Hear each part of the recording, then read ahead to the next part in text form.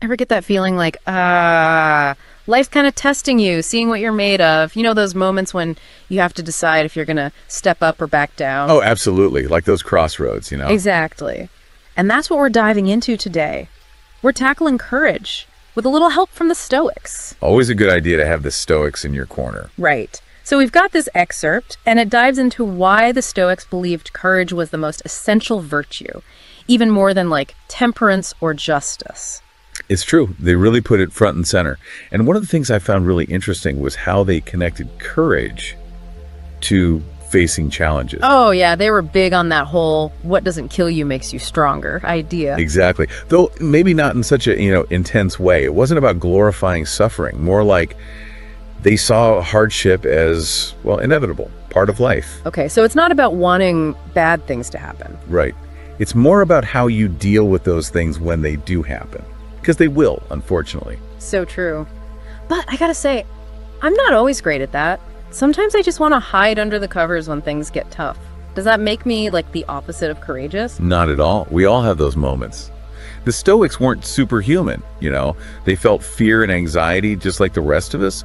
The difference is they believed that courage wasn't about not feeling fear, but about acting despite that fear. Okay, that makes me feel a little better. So how do we actually do that? How do we tap into that Stoic courage? Well, the excerpt actually starts with this really powerful line from the novel All the Pretty Horses.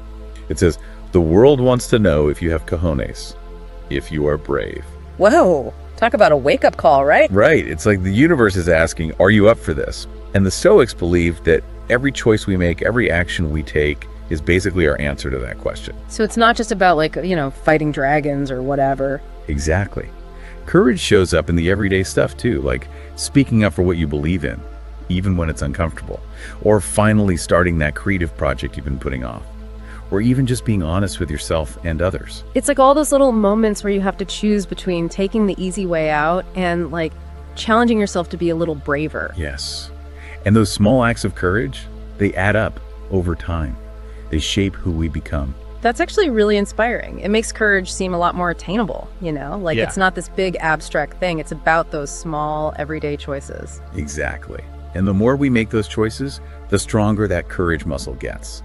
So next time you're facing a tough decision or feeling that resistance, ask yourself, what would the most courageous version of myself do in this situation? Ooh, I like that. It's like a little challenge we can give ourselves each day. Exactly. Embrace those moments of discomfort, those opportunities to step outside your comfort zone. Because that's where the real growth happens, right? Wow, this deep dive has really given me a new perspective on courage. It's not about being fearless, it's about acting, even when you are afraid. Couldn't have said it better myself.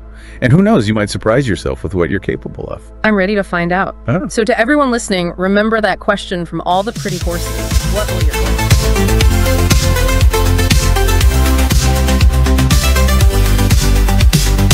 Wake up, get up, power in your stride. Own your thoughts, let them be your guide. Stars in the night, they shine just like you.